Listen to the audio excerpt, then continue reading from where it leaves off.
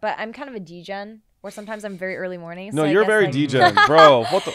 This Oh bitch, my like, God. I know sometimes, like, dude, Kyedae, I know you have like an early morning like thing that you have to be at, and I see you playing Valorant at like 4 in the morning. I'm like, damn, this bitch is gonna be tired But is tomorrow. it because she woke up for it? Because when I was going to sleep, at like 5:30, and noticed she was streaming. I was like, did you like just wake up at 5? And she's like, no, been awake since 3. Yeah.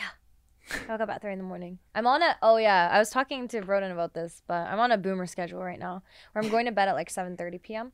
and like waking up at like 3 That's in the morning. beyond boomer. So you're just the let you Zoomer know.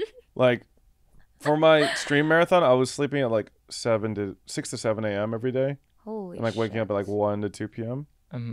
So I don't know what time zone that is, but That's crazy. yeah, it was rough. I'm still like recovering from that, to be honest. Like I keep on waking up at like, I went to bed last night I think like 10, and then I That's woke not up, but I bad. woke up at like 2 a.m. Oh. And then I kept like sleeping, waking up. So like I'm all fucked up right now. I'm trying to fix it, but yeah, 7:30 p.m. is crazy early.